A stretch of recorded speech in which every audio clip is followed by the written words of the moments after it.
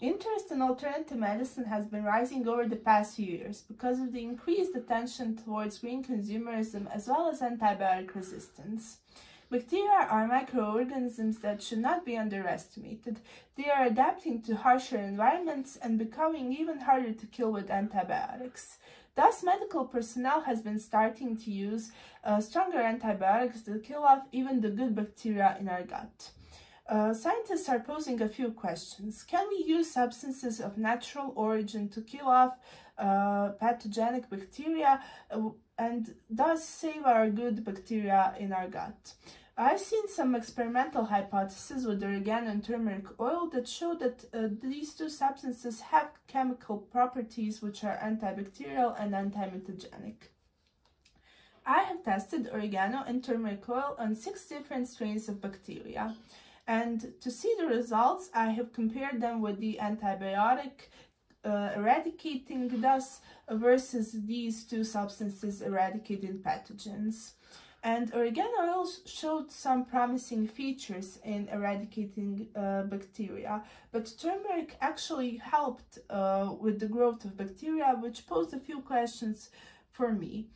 These promising features of oregano oil were not too visible, but still it's shown some signs that oregano oil maybe could be used potentially in the future to kill off pathogens. I've also seen biofilm, which is the fingerprint of bacteria.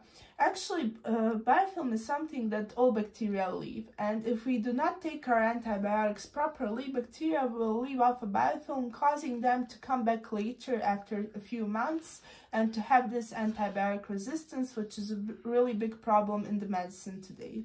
And oregano oil actually didn't show positive results with the biofilm. Bacteria still left their fingerprints or their traces, and which was the same case with turmeric oil.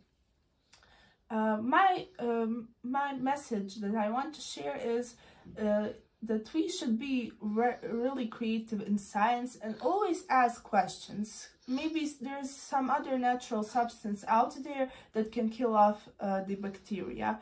And thus, it is really easy to test substances on pathogenic bacteria and to see how they grow in comparison to antibiotics. We should always ask questions, and my problem here was maybe that I used too much oregano oil or too much turmeric, or maybe I should have used less. But still, I know now that I could see in some future experiments, does this really work?